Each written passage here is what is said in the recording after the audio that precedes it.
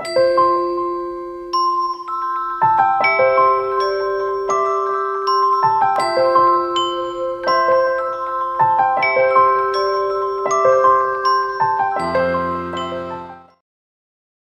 guys, how's everyone doing? Good, I hope.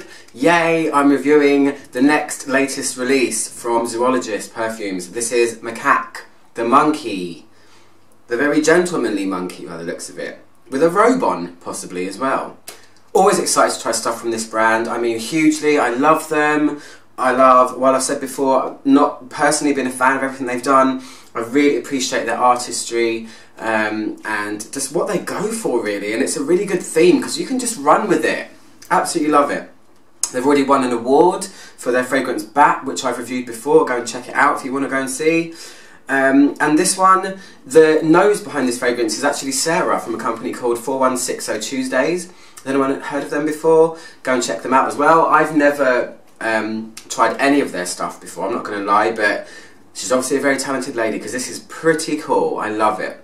So this one is, I think, just about to come out now. If you're watching this mid-October, it's coming out at the end of October, I think. But Victor, the man behind the company, so very kindly sent me the sample. Oh god, I really like this one. So let me tell you about what it says, because their fragrances, although based on animals, there's a good story behind each one. So this one says, high upon the mountain, a group of macaques rest and play, the young mentored by exacting elders. Inside a solemn temple in the ancient mossy forest below, a ceremony takes place. A quest for inner meditative harmony. No, it doesn't say that at all. It says a quest for inner peace. It made sense before. Frankincense, oud and a jasmine tea chant in meditative harmony, their light florals and sweet offerings falling into rhythm with sweeping aromas of nature. Nature is the key word for this fragrance. Hold on to that. Observing the macaques' orderly, hierarchical society, we can almost see our own hopes mirrored in their eyes. So, the notes. The top notes are apple, red mandarin and cedar. I love how their compositions get flipped on their head. You'll find a usual bass note in the top and a floral in the base and just like all kinds of stuff going on, which is good. It's contemporary perfumery. I really appreciate it. The heart notes are galbanum, frankincense, jasmine tea, ylang ylang and rosewood. And then the base notes are cedar moss, never heard of that before but sounds interesting, green tea, white oud and musk. So here's the dude, if you want to see him. I won't show you this finger because I cut it yesterday and it hurts. So what does this smell like? Let me spray it on my arm. I inhale this one like a mofo because I love the smell of it so much. Oof. So, I will say this is everything I wanted Panda to be. I feel like this is Panda's sister, but much better. The immediate smell you get from this, and it's glorious, is galbanum. I've always tried to describe galbanum in reviews before. You don't usually find it in such quantities in fragrances. I mean, you do in some, but it's not very often. The only thing that I've smelled that has this much in it is Safari by Ralph Lauren.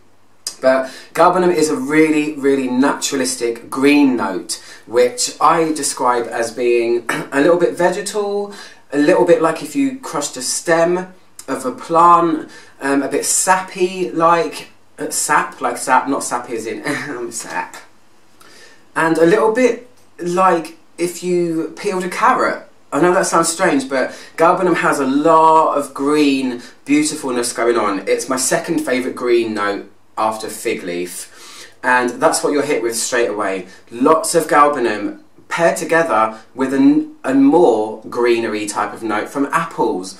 So you've got a crisp, sharp, appley note along with all of this beautiful greenery from galbanum. It smells like nature. Again, it feels like a very naturalistic fragrance, which is, a lot of theirs have that, and I love that. There's a huge watery lightness that comes out of this fragrance, and that's because it's got tea in it. It's two types of tea, nonetheless. Jasmine tea and green tea, I believe it was. I wouldn't necessarily describe this as being floral. This is all about a watery light greenness that has changed my opinion on macaque monkeys. I don't know if they steal fruit and things like that, but this one is definitely going somewhere really, really beautiful, and it would just be so refreshing on a hot day. It feels like it would be a perfect summer fragrance. It's really, really good. It feels real.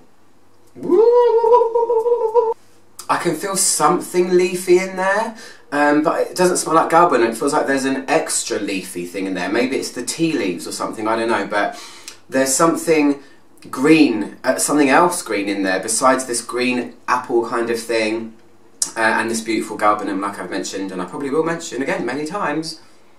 It almost feels like there's basil in here. I don't know why, but you know that lovely green, almost minty feel that basil gives you when you first smell it, or if you rub it in your fingers?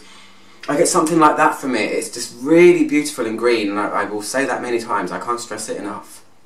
This one for me doesn't go on a huge journey like some of the other ones have. I mean, Bat took me swooping over hills into a cave and everything. This one is a lot more simplistic, but has just as much effect, and it's just as much a journey smelling it anyway, because it feels so natural. It says there's white oud in here. I'm not sure what that actually is. I'm guessing that it's a probably lighter oud, or maybe a more bright oud, but I never feel anything intensely woody or oudy from this at all, because that would have put me off if I'd never smelled it and wanted to blind buy it like a dumbass, because I do make blind buys sometimes, which is really silly. Don't do it. Ouch on my nose advice corner. Don't blind buy.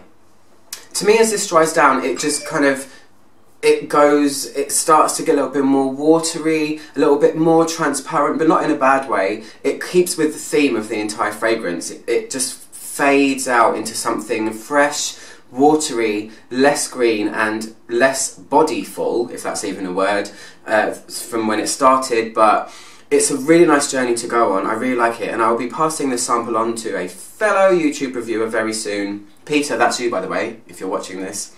Great experience. I really like this one, so thank you Victor again for sending me this. I'm Much on my Know, click my logo down there to subscribe, and I'll see you soon for another review. Goodbye!